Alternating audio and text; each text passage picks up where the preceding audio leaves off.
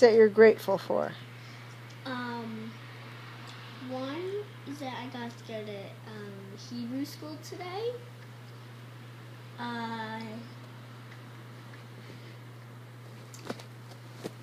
What did you make it? I made. I made this. What's that called? A Torah, right? Uh-huh. And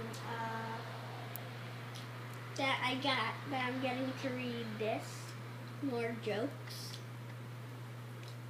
and that I have my cat. And I'm grateful for Brett. He's got smooth skin, and since the last videos, he's grew in his lower teeth, and he lost upper teeth too. What's the last tooth you lost?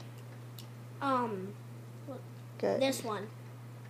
Yeah, and then she got the two big ones, and I remember when I got those. I don't think I took a video about how those came out, those two upper ones. No, you didn't. How did those come out? That night, my tooth is so loose and it was like sticking out.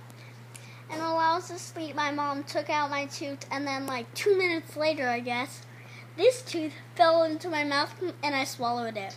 That's what we think anyway, right? Yeah. He wouldn't let me touch it. He was crying. He wouldn't let me go near it. My tooth still could be under the mattress. And in the morning, he wouldn't let me touch it. It was when I finally took it out while he was sleeping. It was so rotten and disgusting because it was never brushed for a long time. I took it out, and in the morning, I was downstairs, and he goes, "Mom, where are my teeth?" And I said, "Well, did you lose your tooth?" He said, "Tooth." He said, "Teeth." And both of them were gone. I didn't even know the other one was loose. I'm grateful you didn't choke on that other tooth and die in your lungs. Jokes. I'm grateful that you like soccer, and all the people on your soccer team are so nice. I'm going to say a joke. And I'm grateful that I'm home now and not still at work.